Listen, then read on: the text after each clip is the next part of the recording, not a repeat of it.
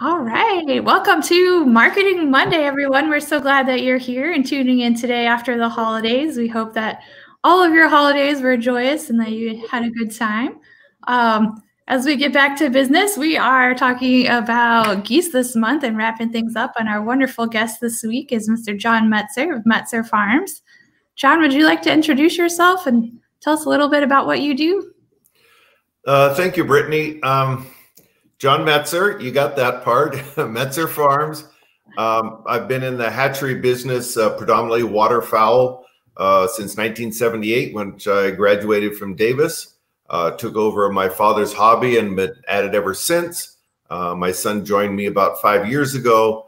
So we're located in California, and we hatch and ship ducklings and goslings all over the United States and export. Our smallest order is 2 for hobbyists. And then there's also commercial orders of thousands of meat birds or birds that are going to be laying eggs. So we cover the whole gambit for ducklings and goslings. Great. Ryan, did you have questions for John? Yeah, so John, first off, thank you again for showing up. We really appreciate your time, effort, and energy. I like with Marketing Mondays just to be able to really showcase what it looks like to have a profitable enterprise with heritage, livestock, and poultry. And so I want to ask you a question really about, you selling goslings and selling birds. What, for you, has made it profitable with selling geese? What are some enterprises that you use to kind of help you have a diversified overall enterprise? Well, for us, as we've grown, it's adding different breeds so that we have the breeds that probably 99.5% of people in the waterfowl world want. In terms of different breeds of ducks and different breeds of geese. And I know we're speaking of geese today, but it holds true for both. For somebody that is just wanting to get into heritage geese, what makes it worthwhile to get into heritage geese and how to sell them? And then, it's out there contacting people. And being able to sell everything you produce. It's always a balancing act, as it is with any business enterprise, to sell everything you produce. We've had people contact us and they really want to raise birds, but I always tell them the first key is, how are you going to sell these and where are you going to sell them? That's the first step. The first step not is to produce the product. The first step is to make sure you can sell the product.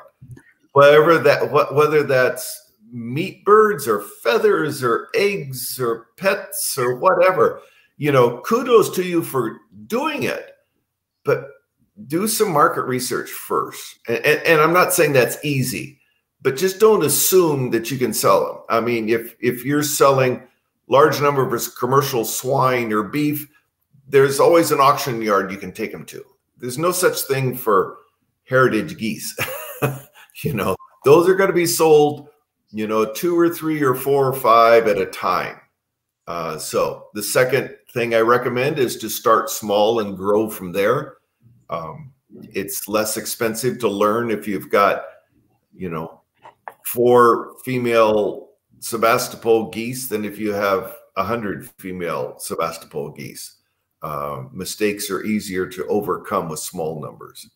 And as long as you remember what you've learned, then you're better off. So those are just some of the things that we recommend people is to gradually grow into it. I mean, we've been at this 40 years and we're still going to be adding breeds. We're going to be adding at least 1 or 2 breeds this year. And we just want to make it sort of our philosophy to add a breed or a strain. If we develop something ourselves, we're not going to call it a breed, but it might be a strain of some kind of duck or goose. So you want to have something that's new and different.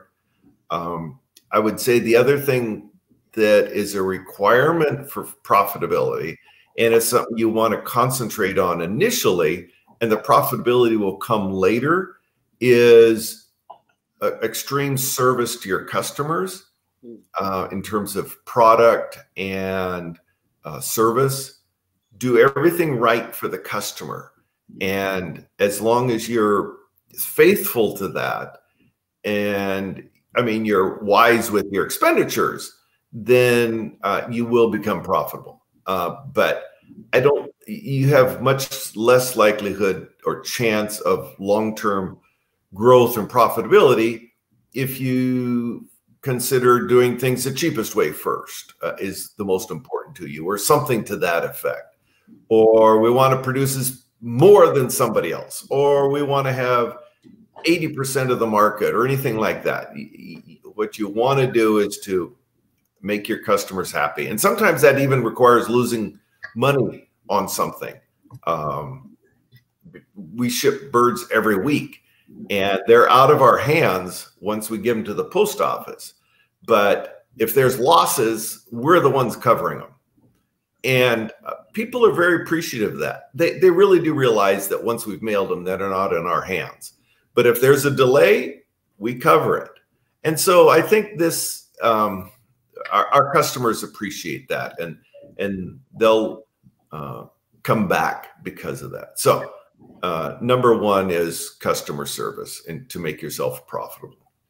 Ooh, customer service. Oh man, it's bringing me back to retail days. Ooh, man, those were nice days. I completely agree with you, John.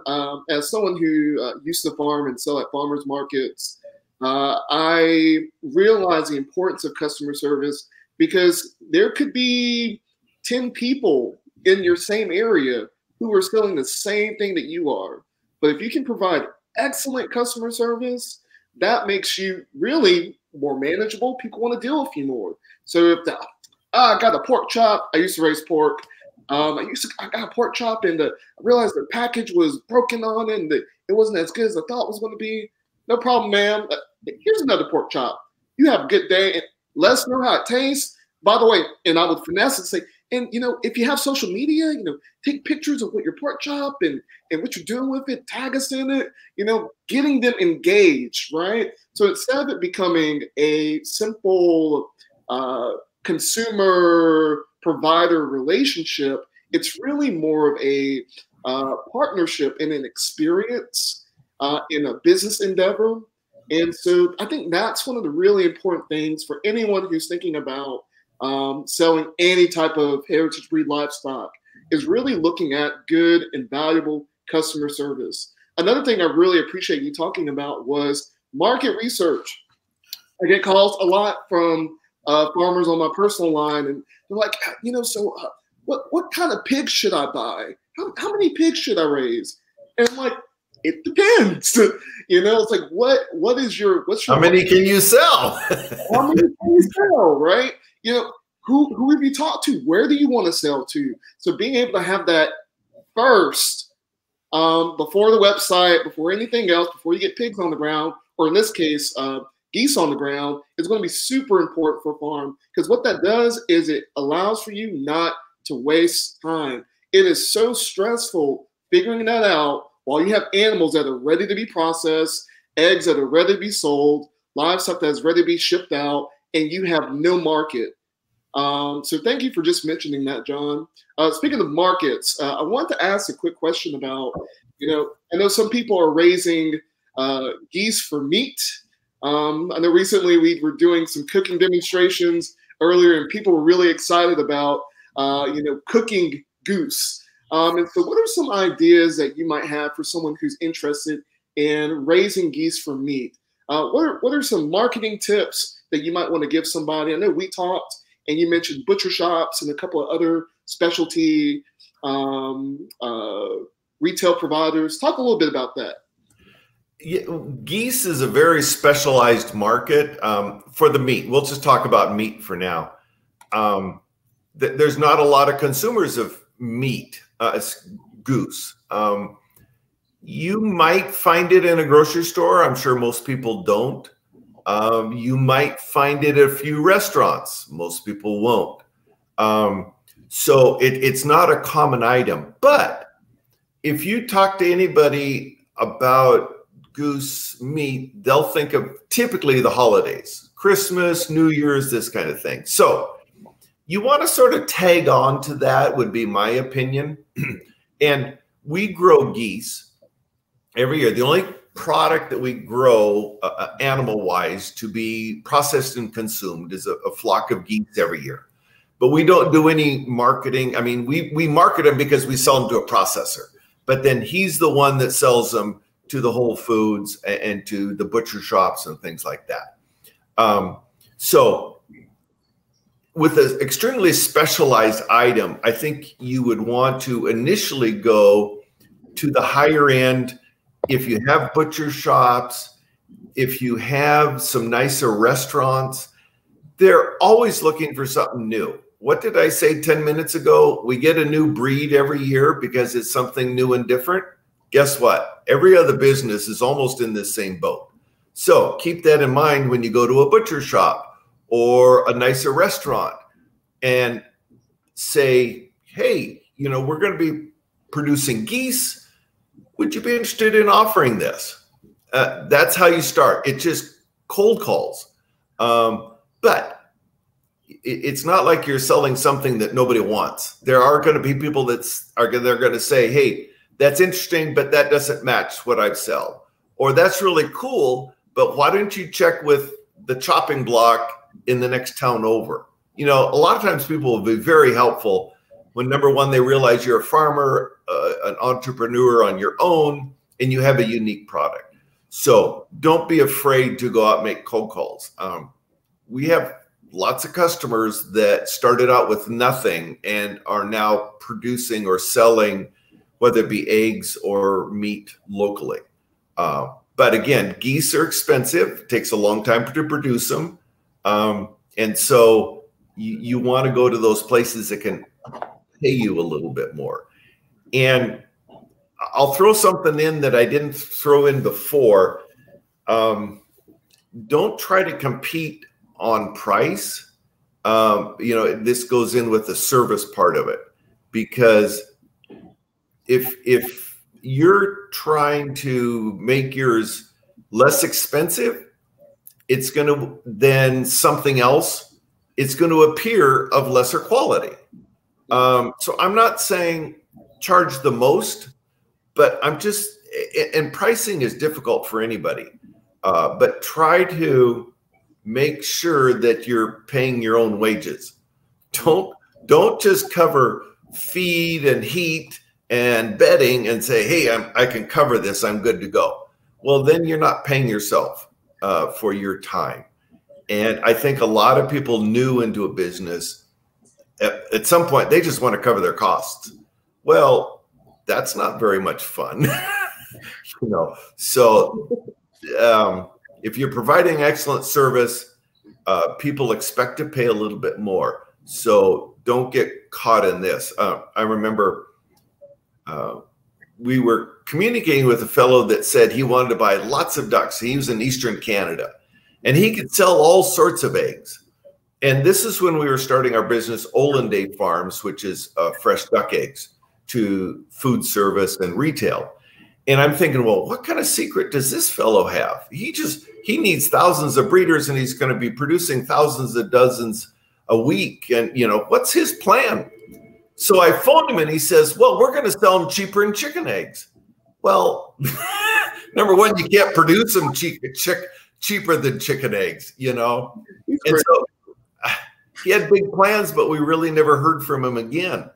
I'm sure that either he realized that selling them cheap wasn't going to work, or he ran out of money, one or the other. So anyway, those are just some of the things to consider, you know, in marketing and in selling a specialty product. Oh, such beautiful wisdom. Yes. Oh, man. Again, sometimes I feel like you're reading my mind a little bit, John. Great minds think alike. Exactly. Even ours, Ryan. You know, I encounter so many farmers who have, I want to really say, insecurity about selling their product for its actual worth, or insecurity about actually paying themselves. A lot of farmers who want to be production farmers that I've encountered feel like, oh, well, I just do this because I love doing it. I was like, that doesn't mean you don't have to get paid as well. You know, even if new beginning farmers, always tell them, put yourself on the books. You know, put yourself as a line item for your expenses. Even if you at where you currently are at can't afford yourself, even paying yourself the minimum wage, right? Still can't afford yourself. At least you know how far down you are. That way you can kind of think of strategies to get yourself up, right? Get yourself in the black. And so instead of completely ignoring the whole idea of paying yourself or really selling your products for its true value, really having that confidence to say, no, my work, my hard work, my blood, my sweat, and my tears are important. Those need to be compensated. Me producing a high quality product and all that goes with it, that's also important. And so kind of, again, you mentioned about production of geese being really expensive or somewhat pricey. Kind of talk about what average expenses a new and beginning geese farmer might experience. You mean did you say the expenses or selling price or expenses? Oh, you can mention selling prices too. Go ahead. Yeah. Well,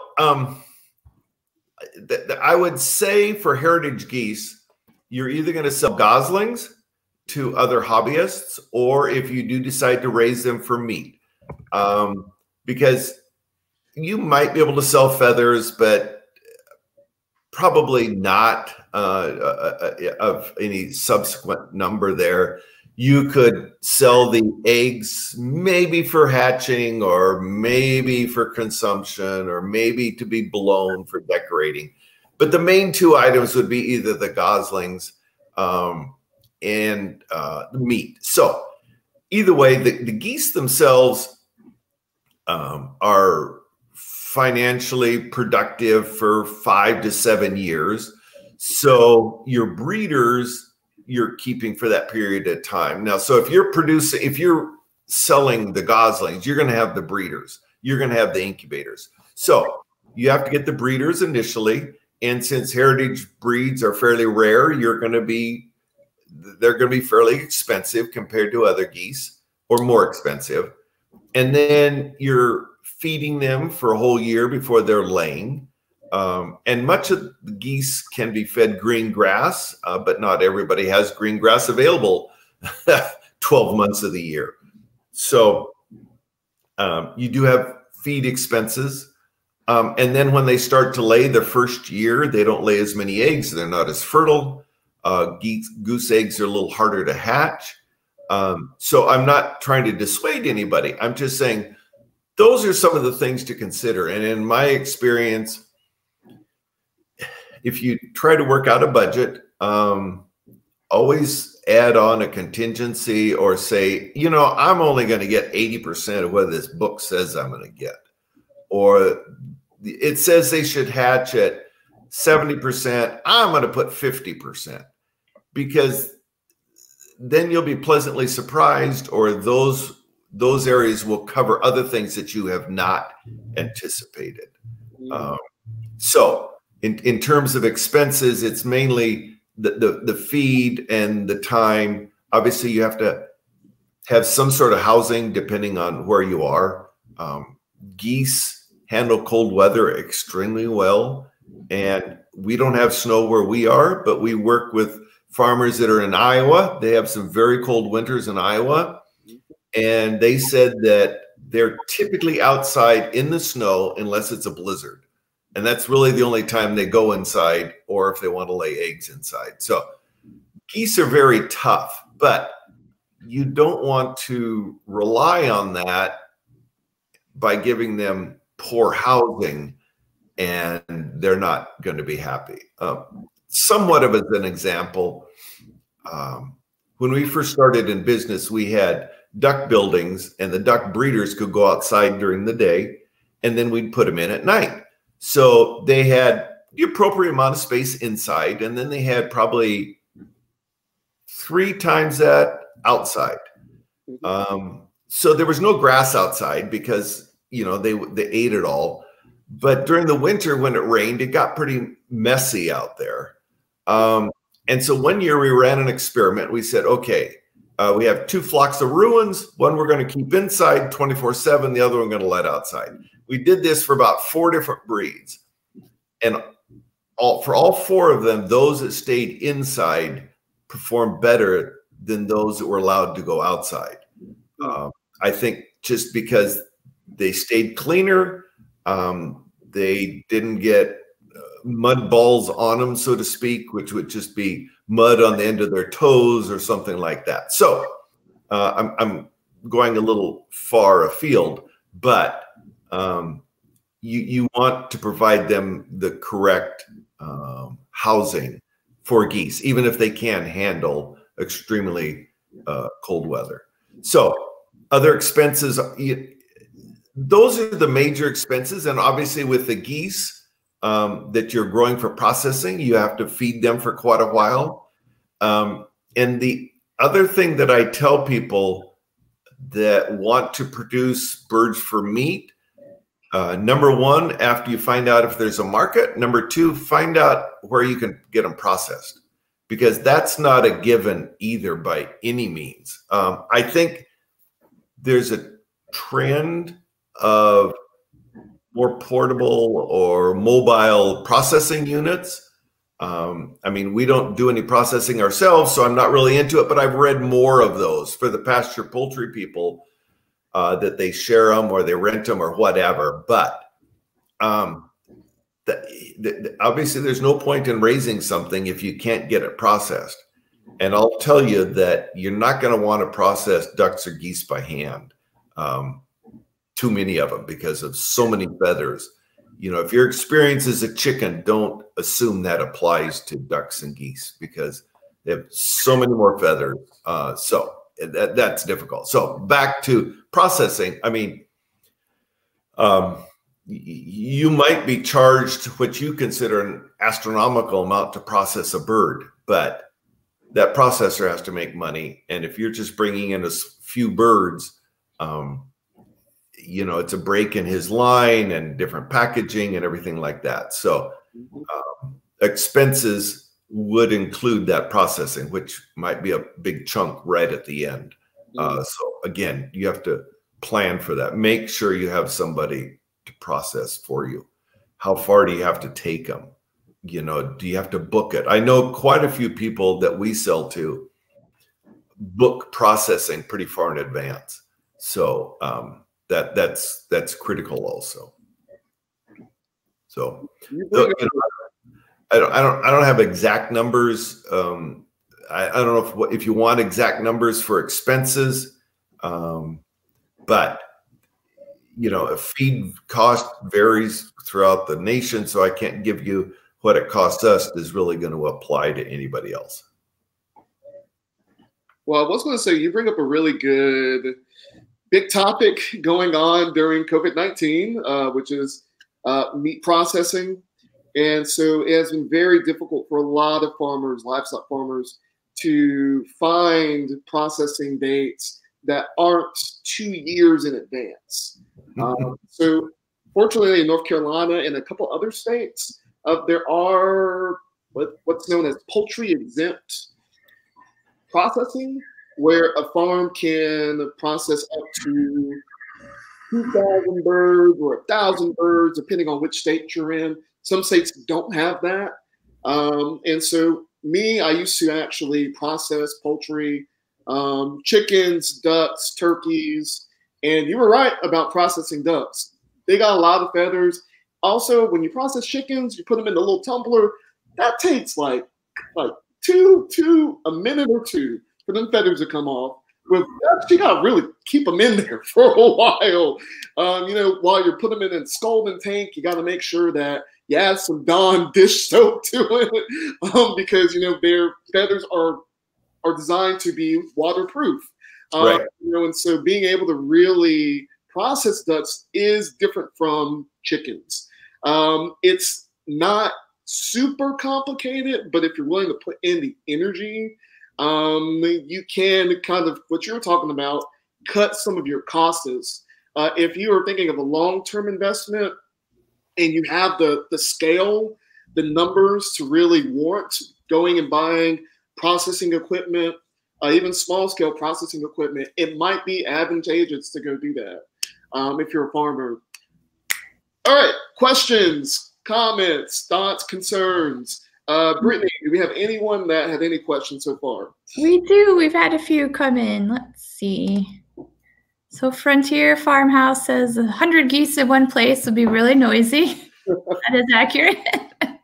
I don't see a question mark after that. It should probably be an exclamation point, because they can be. That is definitely true. It is a consideration with geese.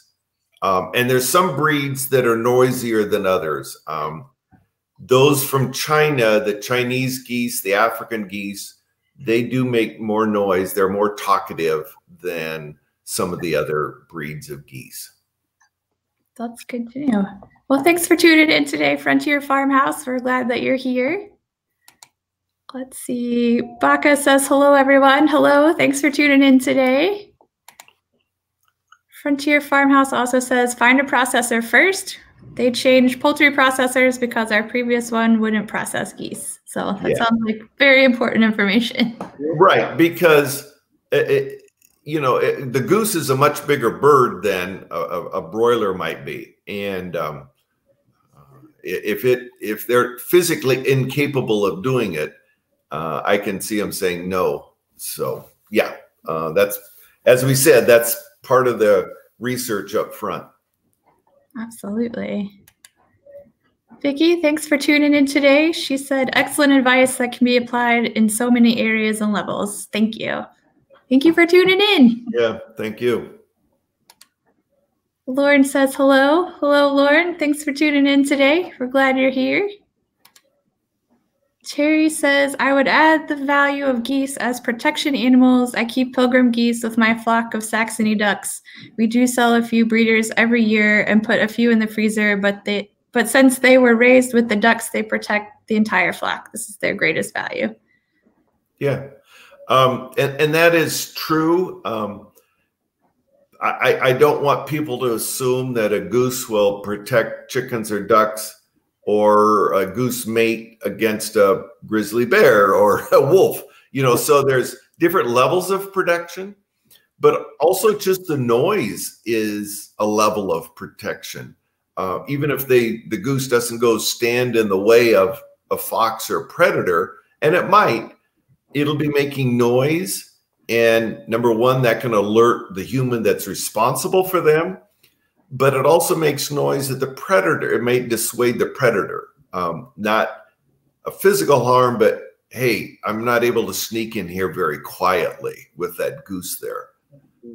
So that is good to hear. I just don't have much experience by doing that because all ours are protected by buildings, but we do know that some predators you just can't keep away, but many of them you can. So thank you, Terry. Yes, thanks, Terry. That was great. Matt wanted to know, thanks for tuning in today, Matt, how much has the cost of goslings gone up? Is he for Metzer Farms? It's gone up about 4% this year, and we have a differential for males and females, and for the females it's gone up a little bit, and the males it's gone down a little bit, because everybody likes to get a 1-to-4 ratio, and that leaves us extra males. So I have no idea about other hatcheries. I would expect we're similar across the board, and I'm not sure if he's speaking of day-old goslings or the cost of raising them, but I'm assuming the cost of a day-old gosling. Thanks, Matt. Thanks for tuning in. If you want to specify, feel free to write in again, and we'll get you. Let's see. Good discussion. Thanks for tuning in today, Cindy. We appreciate you being here. Frontier Farm asks, what is the ideal age to process a goose? They have Buff, Toulouse, and Emden. The ideal age is when they have no pin feathers.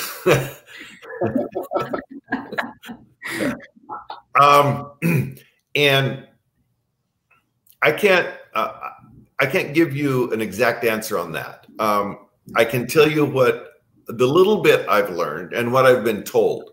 So it's not going to be a black and white answer that you would like, and I'd like to give you a bit of history in that probably 20 years ago, we were raising geese for processing for the Chinese market. And they liked them at a young age, at about 9 weeks. And we were only able to process once a week. And we had a terrible time trying to provide geese that had no pin feathers. And we were basically unsuccessful. And so every week we would try different feeding regimes or doing it 8 weeks or 10 weeks instead of 9 weeks, because supposedly 9 weeks is the ideal time. And we still had pin feathers. Now, most people are not processing geese at 9 weeks. That was purely for the Chinese market. Most people are going to, 18 or 20 weeks. So theoretically, it's at about 9 weeks and 14 weeks and 19 weeks are when it's supposed to be good. Well, I never hit that 9 week, so I can't swear to 14 and 19 are good. But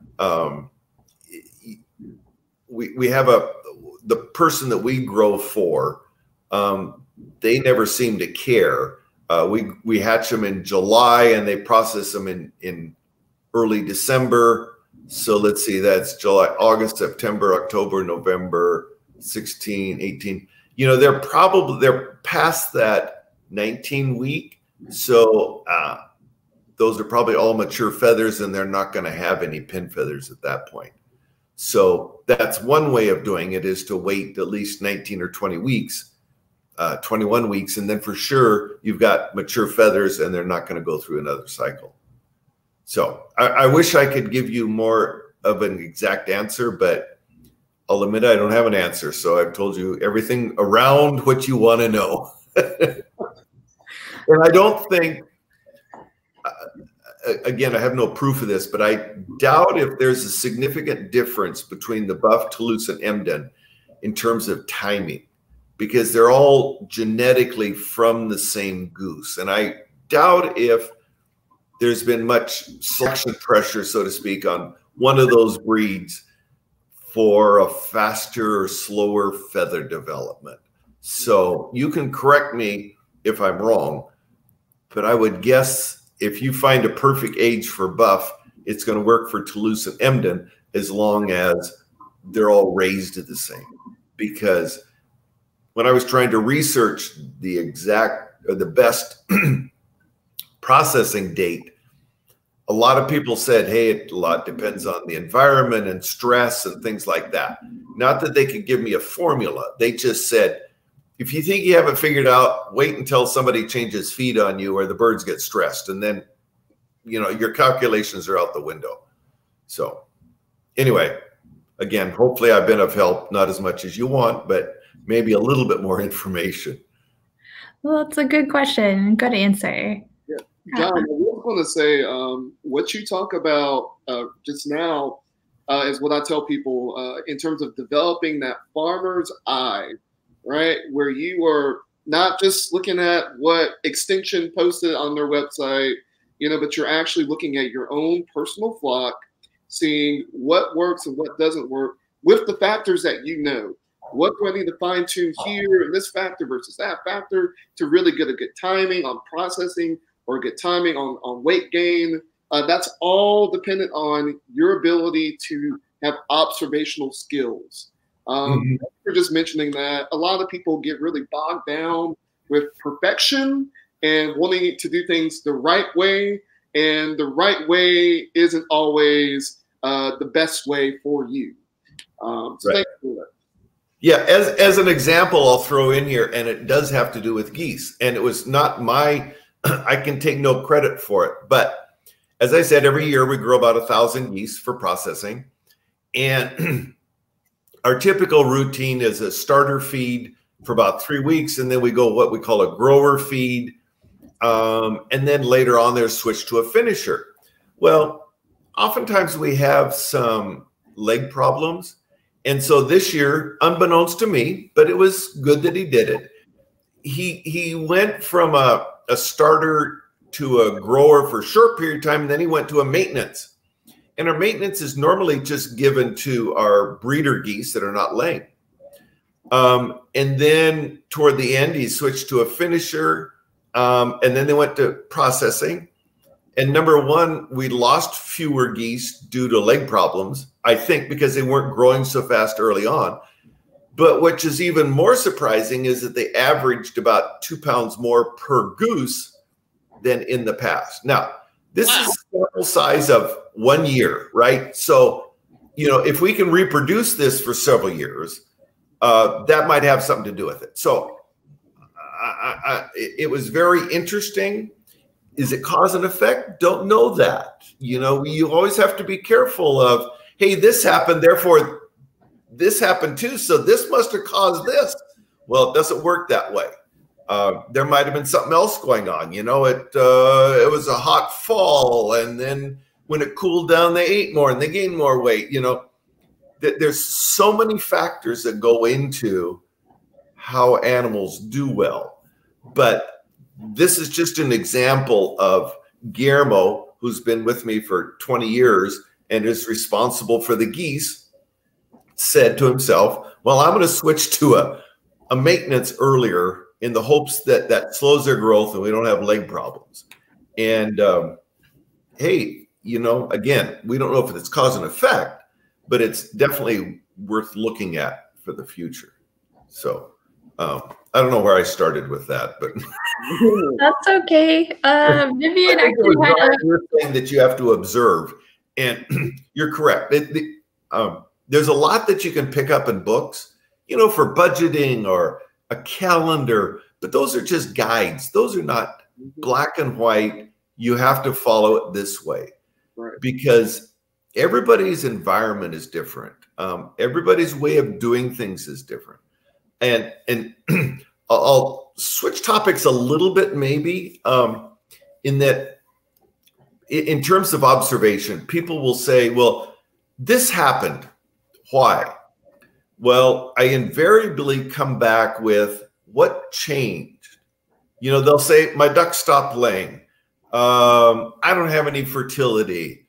They're starting to lose feathers. They're not using the nest boxes. So invariably something changed. So there has to be that observation of what changed to make them stop eating. What changed? You know, it requires going back and saying, oh, I bought a new sack of feed, or I used a different feeder, or I put the feeder in a new location. You know, all those things to a human, to you or I, may not mean anything. They can mean a lot to the animal, you know, so that's just sort of a problem solving with animals is what did you change?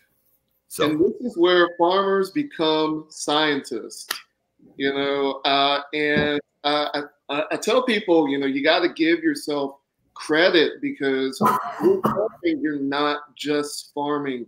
You're doing a whole slew of other different things. And so being able to embrace all those different attributes to making a good farmer, observational skills being one of them, really will make a farmer's more profitable in the long run.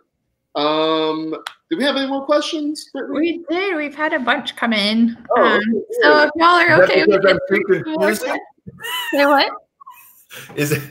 Is that because I'm too confusing or I don't give the good answer? No, you're giving great answers. And so people are thinking of more things they want to know. Okay. Going back to feed, Vivian, thanks for tuning in today. She wanted to know, what are your favorite rations as you move into laying season? for geese? Whole grain, pelleted, percent protein? I would go with a pelleted feed. I have nothing against whole grains, but if you want to provide a balanced ration, at least for us, I don't want to formulate my own feed. I want to leave that to a professional. So we give the requirements in a goose ration to our feed supplier, and they make a ration, you know, X pounds of this and X pounds of this and X pounds of this. And obviously they grind it up, they mix it up, they put it in a pellet. So my first choice is a pellet, because then probably every bite has the proper feed in the proper nutrient level. The other advantage of pellets is that by being pelleted, it's killing any salmonella or anything like that during that pelleting process, which is of benefit. And also, though geese can survive on ground feed, they much prefer a pelleted feed, and you're going to have less waste and separation in a pelleted feed versus a ground feed. Now, geese probably would prefer whole grains, but how do you make a balanced ration out of whole grains when you have to have soybean meal or something like that in there? Then you've got a powder that just goes to the bottom. So in the off season, when they're not laying, you know, I wouldn't object to a whole wheat, possibly as a maintenance ration, or to use a maintenance ration 50-50 with whole wheat. But for the protein percent, it's about 17% for geese that we want as protein. And we do have recommended nutrient levels on our website for somebody that wants to look that up for ducks and geese. And that's just information we've accumulated. Is that the bottom line for everybody? No. But, you know, we'll have people that give a lot of treats. You know, they'll say, well, can I feed a balanced pellet ration and then give them whole corn? Well, then you no longer have a balanced ration, because now you've got more energy, you've got more linoleic acid, you got more of some things, and you've got lower of those things that corn doesn't have much of. So I prefer a pelleted feed, because that means it should be well balanced. And can I add on to that? When you talk about feeding livestock treats, some people might think, well, but the feed is balanced. The treats is just an add-on. And the reality is, their stomachs get full at some point. So if you're adding corn into you know, a whole general feed, they're going to be eating part corn and then the formulated feed, but they're not going to have a complete diet, because that corn is being added into their limited size stomach. So that's what John's talking about when he's saying it's not going to be a really complete diet for them, because they're going to be eating more than or less than the actual formulated diet. Right, right.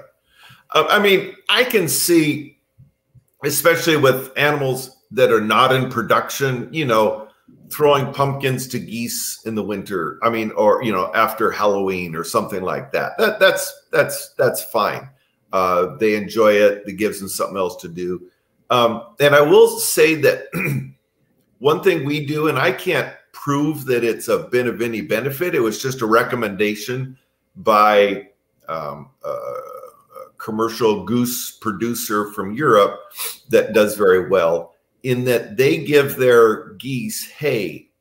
And we do the same. Once a week, we go through a bale of hay. Now, it's not alfalfa. I would not recommend that, but we just use like an oat hay or something like that. For two reasons. They said it helped in digestion, which I wouldn't be surprised, because geese can live off grass. Well, hay is just dried grass. And it gives them something to do, because geese are very smart. So just giving them something else to do, I think, is a benefit to them as a animal, that they're pulling it out, they're playing with it, they're finding the little kernels of oats, they're nibbling at that, they're dispensing with that. Something blows in the wind, they go chase it. You know, it just gives them a little bit more to do. So that might be considered a treat, but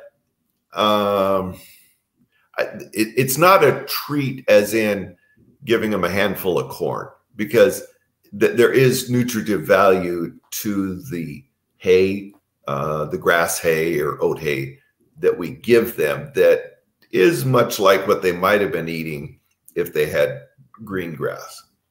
So, but you're absolutely right, Ryan, about adding treats, in that you're throwing everything off then if you're doing it significantly. But you did mention what a lot of research, livestock research, call enrichment, where you're allowing that animal to play, to be really what it was designed to be, to eat grass and nom nom nom nom nom. Right. And find those little special little treats in the hay. So yeah, enrichment's always important for any livestock. It does help with that stimulation of the brain. So yeah, another good suggestion from another wise man. Do we have another question? We do. Let's see. Michelle, thanks for tuning in today. She wanted to know, can you keep geese as pets with ducks and chickens? Yes. And interestingly, I wrote an article on that for my pet chicken, and then I adopted parts of that and put it in the catalog this year. But we don't have any chickens here, so I can't speak with a lot of experience other than what other people have told me, our customers, that you can keep them together, but just realize that they go about life differently.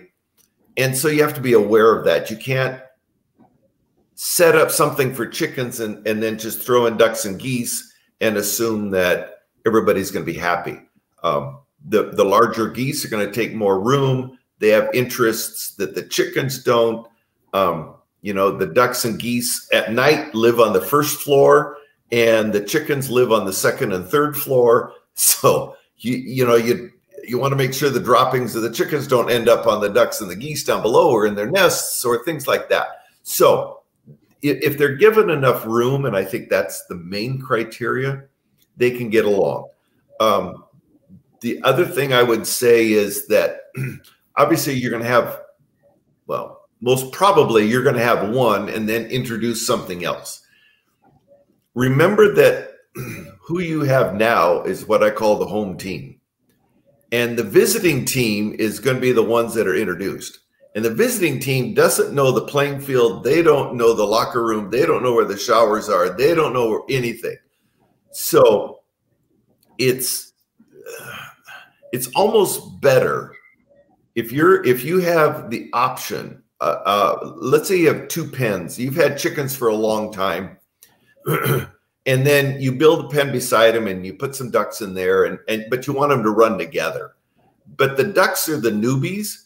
You know, it might be a benefit to put the chickens who think they rule the roost in the duck pen, because it's the ducks' home field advantage there.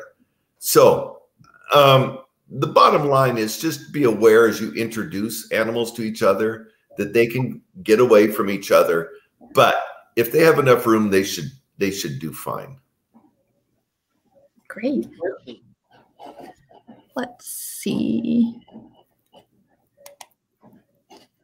Hi, Richard. Thanks for tuning in today. He wants to know, when someone describes a goose as multi-purpose, eggs, meat, grease, are they referring to grease for cooking or for grease used as a lubricant? Good question. I would assume it's for cooking because, you know, they do sell duck fat, just duck fat by itself for cooking purposes. I wouldn't be surprised if somebody is doing that for goose fat also. But there's just not the volume there to maybe make it worthwhile. I'm not a chef. And I just don't know about as a lubricant. I'm sure you could find the right place and it would be a great lubricant, but that's out of my expertise. So I'm going to choose the grease for cooking. It is very good in cooking. I can confirm that. Let's see. Michelle also wants to know, can I feed my ducks, chickens, and geese a flock crumble from Tractor Supply and supplement with niacin? Do geese need additional niacin like ducks do? Yes, and not really. So yes, you can get a flock crumble, and I would assume most feed has enough niacin. I just don't know that because there are people that have leg problems with geese. With ducks. It's much less common in geese. It's more of a problem with ducks in terms of leg problems with niacin. And for those that are not familiar with it, when ducks require more niacin than chickens, and so if you are feeding a chicken feed, there is the possibility of them not having enough niacin, which is a vitamin, and it's critical for leg development.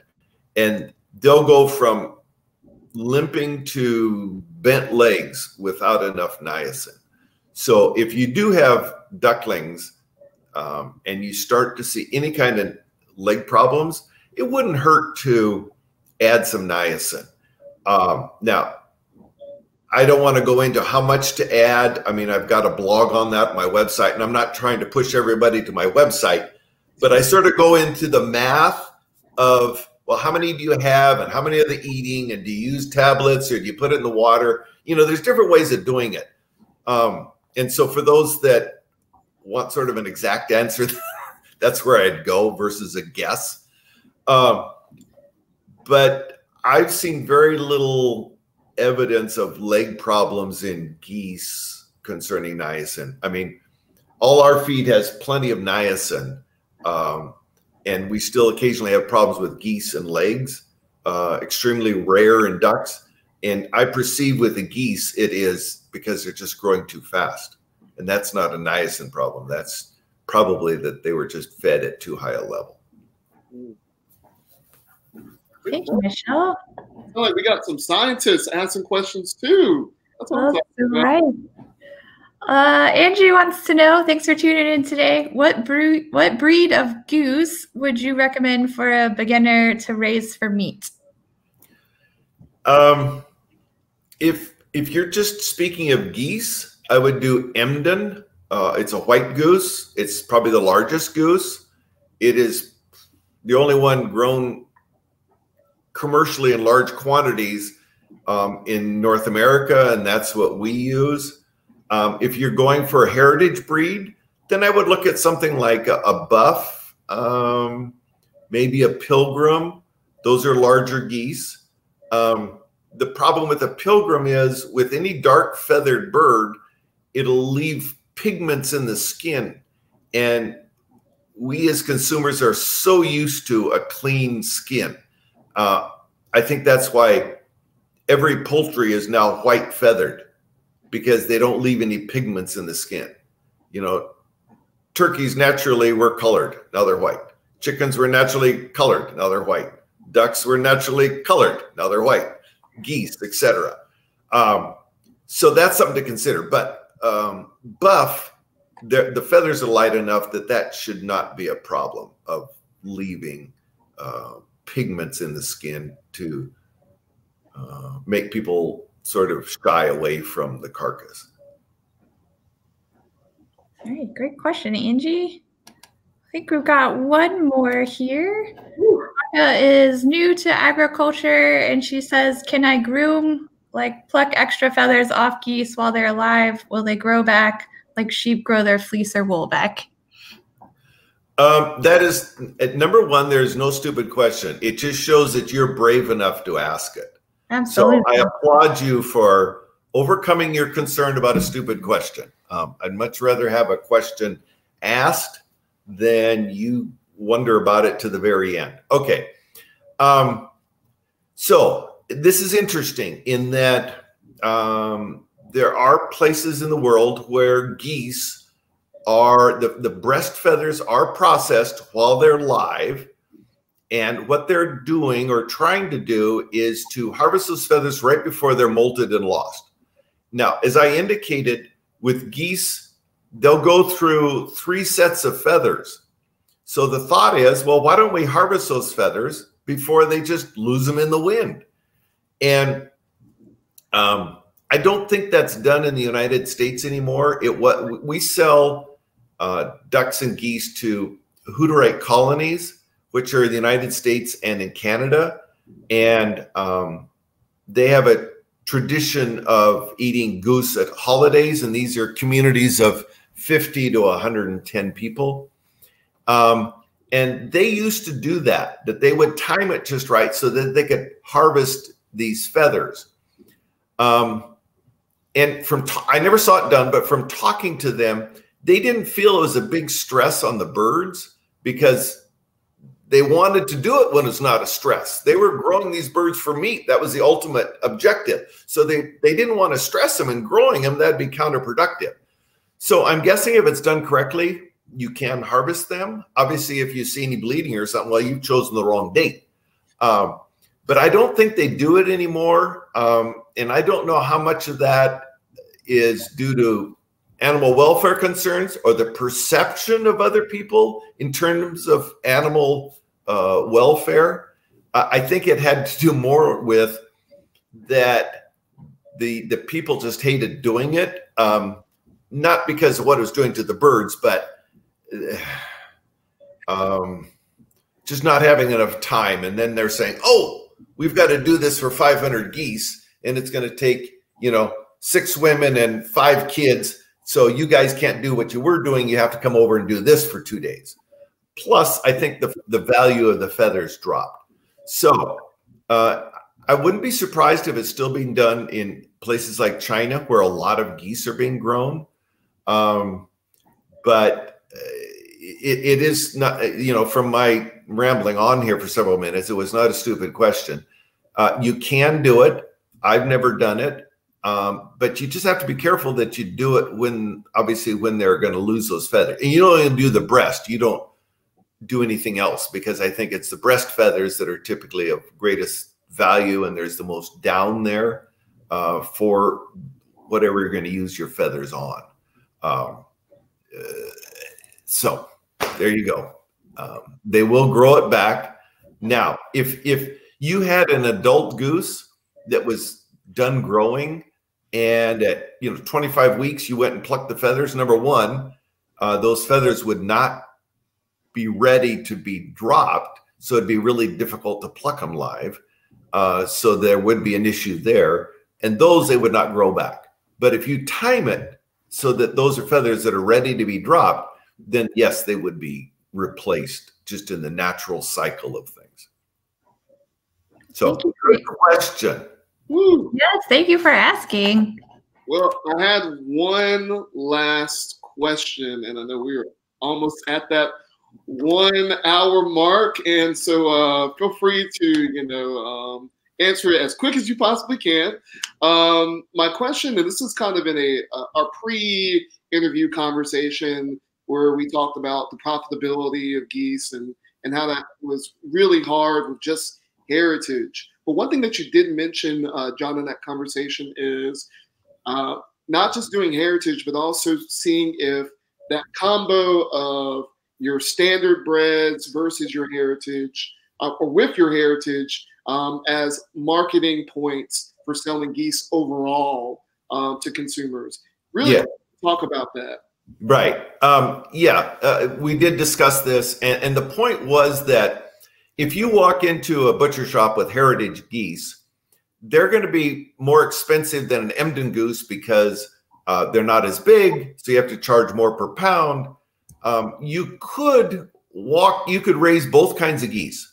You could have buff geese and you could have Emden geese. And you walk in and you say, I'm going 2 kinds of geese. The typical Emden goose, and I'm charging you $10 a pound. I'm just pulling a number out. It would be more than that. Let's say $10 a pound for a normal goose. But if we're trying to preserve heritage breeds, and we've got buff geese at $15 a pound. So it gives that person a choice. I personally, I always like to have a choice. And so if this is a butcher that says, well, I've never had geese, so I'm not going to go the buff route, but I'll do the Emden, because they're a third less than the heritage. Whereas if it's somebody that has had geese before, they say, I like the concept of heritage, so I'll go the other ones. So if you walk in with two, it gives somebody a choice. You're not just saying, this is it, buy it or not. You walk in with two, and then that person can justify in their mind one or the other. So it was just an idea that because they can all be grown together, they can be processed at the same time. So it's really not that much harder to raise one over the other. So it was just a marketing consideration. Good. So thank you for bringing that up, Ryan. Yeah, you answered that so quick. I want to ask you another question. Again, this is from that previous conversation, and you thrown this out there. I was like, I didn't even think that could be an idea. You mentioned selling to parks, natural event spaces, as well as homesteaders, as a really good market for those who are considering selling geese live. Talk really quickly about that as well. Well, a lot of people don't want to go through the problems of raising a baby. And so it might be just the option of selling adult breeders as pairs or trios or just flocks to people. And that gives you a longer marketing opportunity also, because, they're pretty much fully feathered and close to mature size at 12 to 15 weeks. But it's not like a processed bird that you got to meet a time when the feathers are easy to pluck. If you're selling adults, excuse me, you can start to sell them at 12 weeks, but you've got 30 weeks to sell them. Now, your price might want to go up as they're eating more, but you're not under the constraints of getting rid of them right away.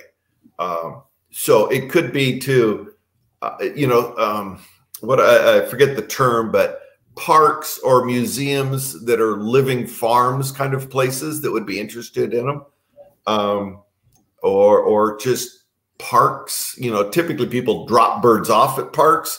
They don't need to buy any, but you just have to be creative and keep your ears and eyes open for other marketing opportunities for the adult birds. I don't know if you have anything to add to that, Ryan. No, your genius was just so big that I just cowered under it. Anyways, Brittany, do we have any final questions from our audience? No final questions. I think we answered them all. Woo! Well, let me just say, John, this has been exciting. Thank you again for participating in this. I believe that your wisdom really will allow for those even considering raising geese to really have a more profitable mindset in terms of making profitability for their enterprise. So again, thank you for your time. Really quick announcements. Next month is Pig Month. All right, Pig Month. I love pigs, so I'm going to be doing all of the pig chats. So definitely show up, show out. What are we doing? Pig months? What are the days for those? Mondays? Wednesdays? No, Tuesdays at 2 for our species chat, and then we'll do a swine marketing Monday on the last Monday of the month when that's with Tracy. Yep, from Hillbilly. That's the one. Yep, so I'm going to be doing all those. So feel free to come back, ask all of your pig questions. If the farmers can't answer it, I probably can. So anyways, again, John, thank you for your time. Thank you for everyone in the audience who participated in this. We really, really appreciate it. If you're ever considering about being a member of the Livestock Conservancy, give us a check out. Go to the livestockconservancy.org, and we have a whole bunch of information, resources. If you simply just want to donate, we'll accept your money too. Brittany, any final thoughts? I think that about covers it. I'm going to put up John's website here, so Metzer Farms, just in case anybody had further questions or they wanted to read some of your blogs you talked about today. And just thanks to all of our members and supporters who make this program possible. We wouldn't be here without you, so thank you. And it's year-end giving. Don't forget. make your gift before the end of the year. So that's my shameless plug. It's an excellent organization. I was a board member for, I don't know, 8 or 10 years or something. So it's very worthwhile to support the organization. So I give my wholehearted support to the Livestock Conservancy. Well, thank you so much for that glowing testimonial. We really appreciate it. And we appreciate all of your work and all that you do. Well, thank you. It was a very enjoyable hour. I hope everyone has a great afternoon, and we will be back next week. Bye, y'all. Bye now.